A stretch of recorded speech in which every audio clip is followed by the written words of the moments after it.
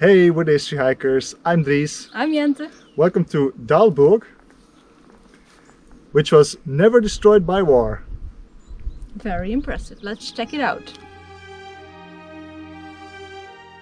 Welcome to the castle of Dalberg, also known as Dalburg. For centuries it was a center of power for the lords of Dalberg. Located on top of the hill, it overlooks the town and valley below. In the 11th century, the Dalberg domain was part of the Diocese of Speyer. The bishop enfeoffed Godebold of Weierbach as the first lord of Dalberg. It was his son who began the construction of the castle around the middle of the 12th century. A descendant of the same family still owns the castle today, 29 generations later.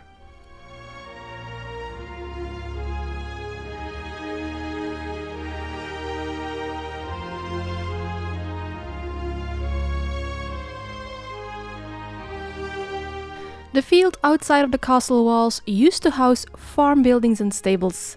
These days, it's the home of the annual Castle Festival.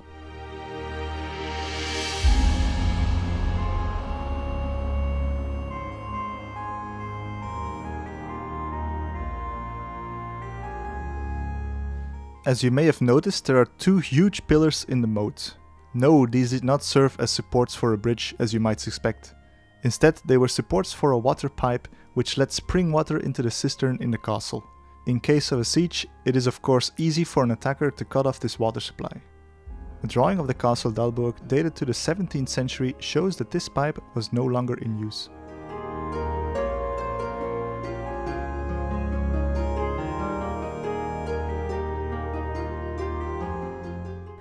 At the outer castle gate, our view of the southern wall is obstructed by scaffolding. We can't really complain actually, as the renovations these past years have done wonders for the castle.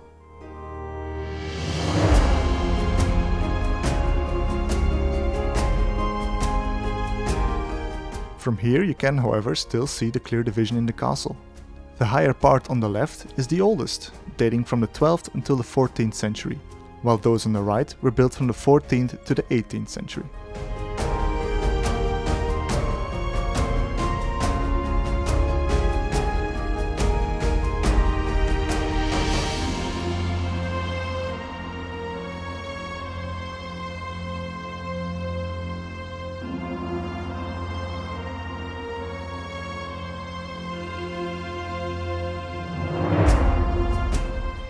This path leading up to the inner gate is known as a Zwinge in German.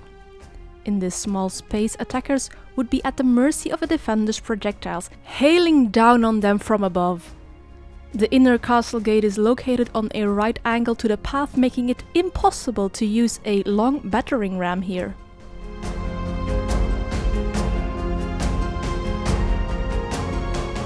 Immediately to our right, after stepping inside the main castle, we enter what is called the Great Hall.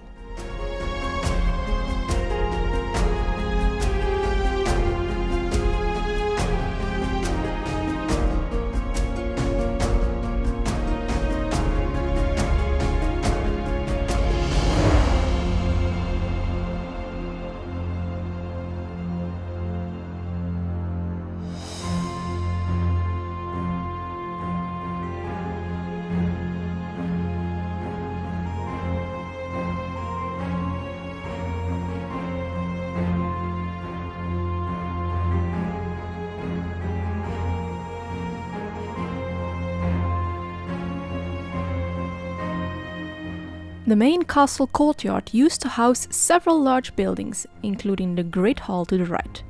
The now disappeared building on our left was known as a Dieterbau and was built in the 14th century. It was built by Dieter, Chamberlain of Worms and the new lord of the castle. The tower in the back was built by his son. Let's take a closer look.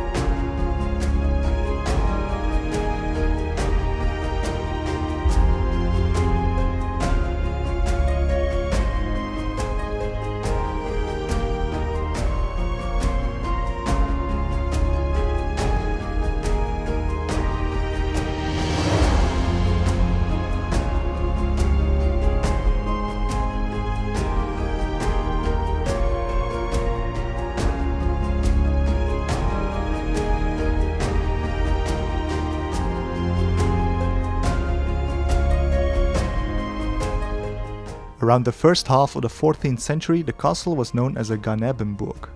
We have discussed these typically German castles in earlier videos. Effectively, it meant that multiple branches of the family all lived together in the same castle. Buildings were assigned to each branch, while keeping some areas as common property, such as the gates. In Dalburg, the Dieterbau and Great Hall were two such separate buildings, while the chapel, for example, was common ground.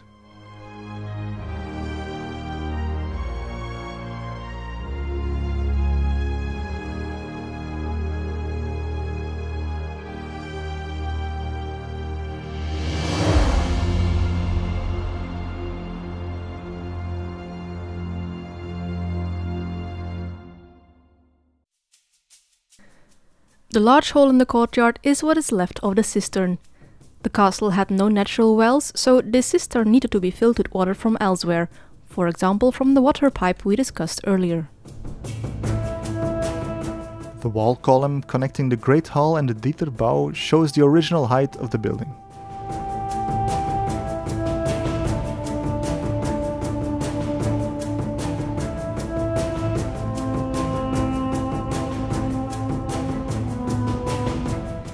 The actual chapel was located at the first floor level and was entered by an external staircase and through the arched door in the north wall.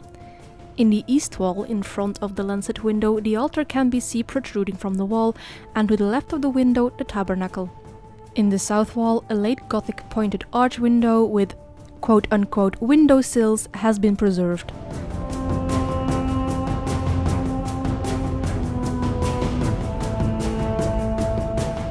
The chapel is bordered by the chapel tower.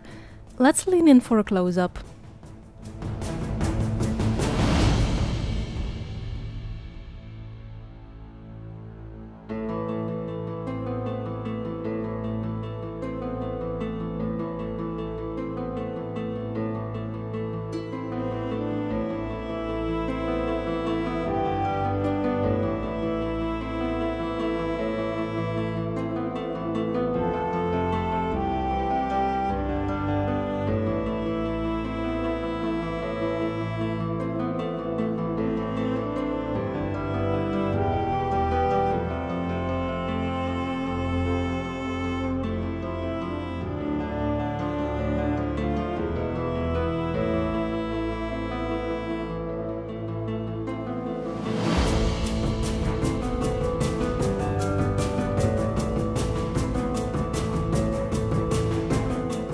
These drone shots by our friend Orca FPV finally give us a better view of the south facade of the castle.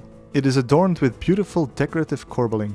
The drone flies over the main entrance and drops us neatly at the access ramp to the oldest part of the castle.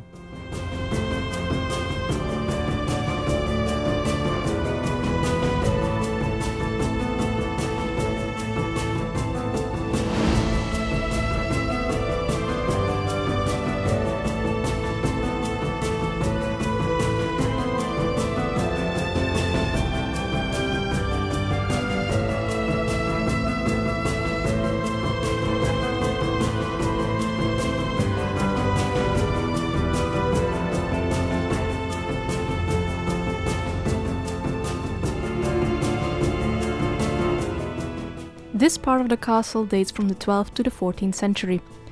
The building we're admiring right now is known as the Palace of the Castle. It was a multi-story building and served as the main residential and representative building of the Dalberg dynasty. Dendrochronological research indicates it was built in the early 14th century. We can see that it used to be equipped with a fireplace, which was a special luxury at the time. The keep or Bergfried right next to it is only at around 1/3 of its original height. There is no entrance to be seen as it was located higher up.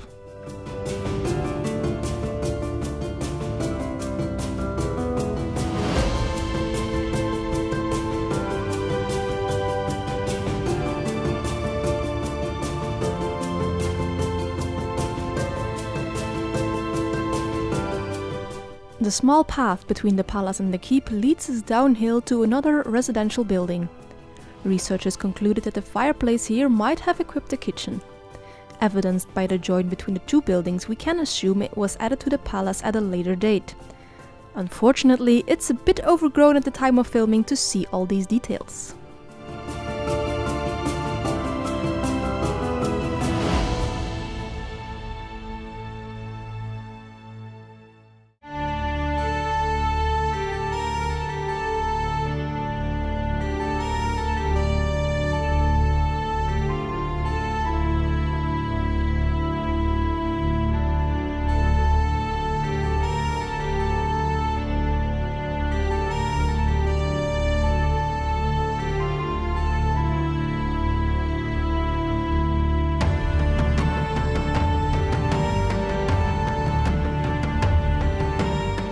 We mentioned earlier that Dalburg was a Ganebenburg.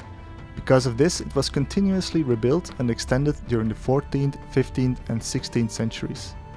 As the family grew, so did the castle to house them. The many alterations are easily recognized when looking at bricked-up door and window openings. Passages and areas continually changed as new rooms sprang up like mushrooms. For example, the free space between the Dieterbau and the Great Hall was eventually built on. The ground floor would remain an open passageway, however, so that everyone could freely access the chapel.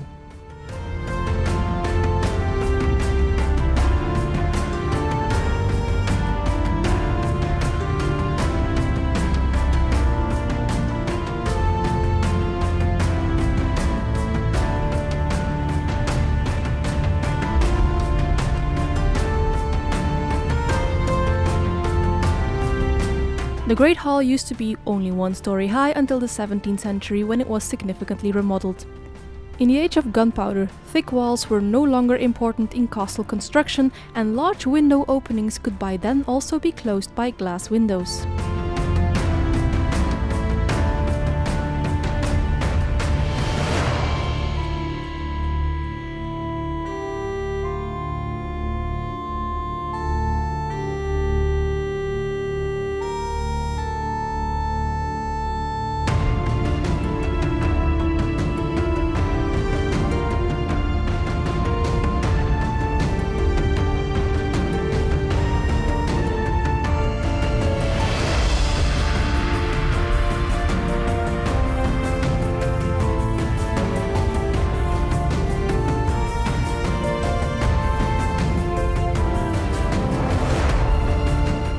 In the 16th century, Johann von Dalberg had a new castle built in Wallhausen, the next town over. A century later, this new, more modern castle was rebuilt and extended by his descendants, who now favored more luxury as well as living in the valley instead of high upon the hilltop. This meant that Dalburg was gradually abandoned as the administrative seat moved to the new castle. The last wooden structures were removed at the end of the 18th century and were, for example, reused in the former boys' school in Wallhausen. A little later still, during the French occupation, Dalburg was marked for demolition. Many buildings in the surrounding villages were built with these Dalburg stones. Some of them are now making their way back to Dalburg, when during the recent constructions several carloads of stones were saved from demolished house in Dalberg and reused. Rendered a ruin, the castle fell into a deep sleep.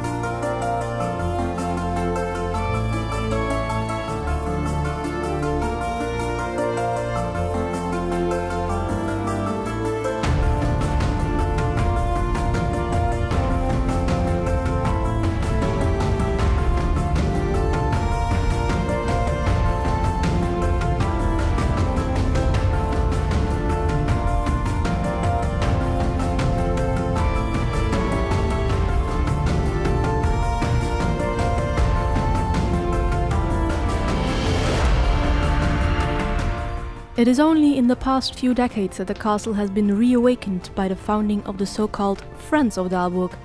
Since 1985, they have been blowing new life into the castle. Due to the danger of collapse in certain areas, large restoration works have been undertaken in recent years to make it accessible again for the public.